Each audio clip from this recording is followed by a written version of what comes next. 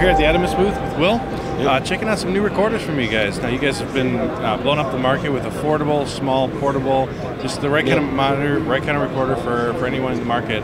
Of course, we've got a whole new lineup of products coming out, new cameras, and you guys are coming right alongside of it to come up with some new products. Tell us about that. Yeah, okay, so we've launched 2 new recorders on the market for this NAB show.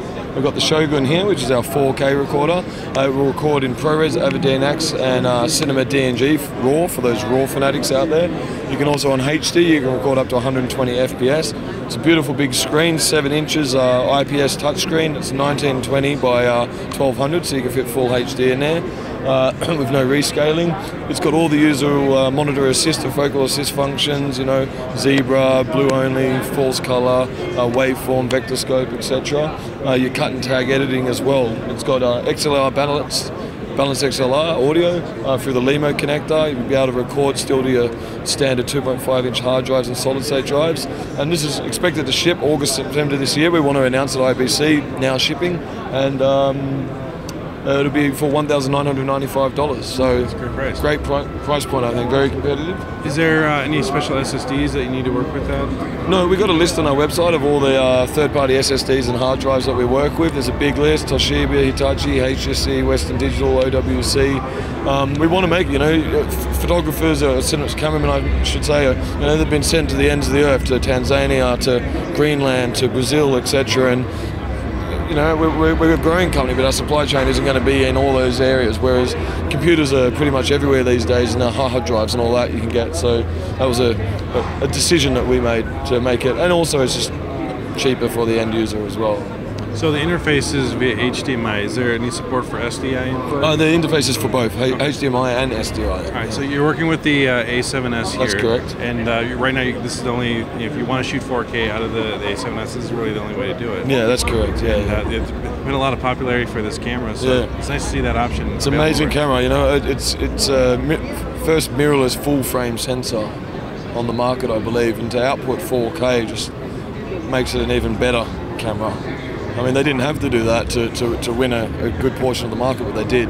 So it's obviously they've been quite aggressive, and it's great for the consumer, because what is traditionally, you know, a very expensive 4K or whatever, and these high-end cameras has now been pushed down into more and more DSLRs. It's not just Sony. It's you know, the was it Panasonic with the GH4, etc. So yeah, we're really excited about that. We feel like we've timed it right. More and more screens are coming on the market that can handle 4K. The general populace understands what 4K is a bit better, so it's a great time. Awesome. So talk about the workflow with working with this. You know, you said ProRes, you got DNX HD, and Cinema DNG RAW. So is the ProRes both HD and 4K then? That's correct. SD, HD, 4K, and the brochure actually has all that outlined on our website as well. What you do is, when the input comes in, you deciding on what you want the output from your camera to be. For example, on the 5D Mark III, you do a 60i at 24p out. Our device will read that. Obviously, in these 4K cameras, will have 4K outputs, and you can we'll give you a selection of toggles, whether you want to do like 30p, 25p, 24p, etc. You can toggle through that, and you can choose between ProRes, Cinema DNG RAW, or AVDNX HD to your liking, and depending on what NLE you're going to ingest in, etc.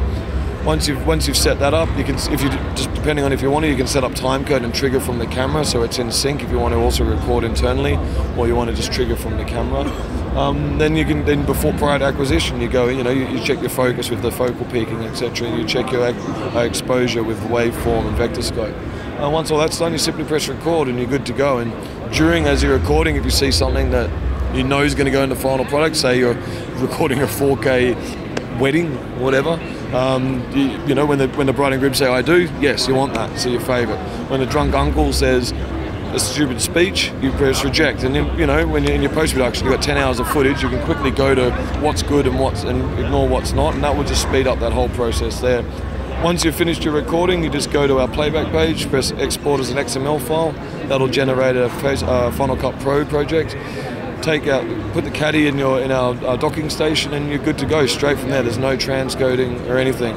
And if you've been diligent, all our screens are SimplyRec 709 calibrated. So that means that if you've taken multiple shots over multiple months and you've continued to calibrate your screen, you should have a minimal color normalization process as well, which once again expedites the whole process. So yeah, we're really happy with that. Very great. So power options. Yep. What are the different options that somebody could use? Okay, well, the one thing you will never ever be short of is power options with Atomos. We've got a patented continuous power system which allows you to hot swap batteries at any time, which means that you can have power just going non-stop. We use standard Sony MPF batteries. If you get our DSLR focused devices such as the Ninja Blade and the Ninja 2, we actually include Canon and Nikon's battery adapters, so you can use those batteries instead of Sony batteries. In all boxes we always include one Sony battery anyway, and also we supply AC power adapters and include in selected devices, or you can buy separately a D-tap adapter as well. So really there is no shortage of power solutions for that. Awesome. So tell us about the Ninja Blade as well.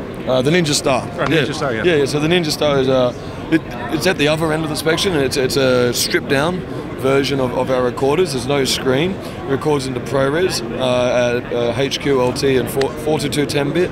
And basically it's 100 grams or 3.5 ounces. Records to a CFast card. And because it's so light, and it doesn't have a screen, it's for those people that have small HDs that love them. There's a HDMI out, so they can feed the signal to that. Or if they're recording on a secondary camera, you have 3 or 4 cameras, you don't need to monitor those ones. Just it's a cheaper version because it's only $295.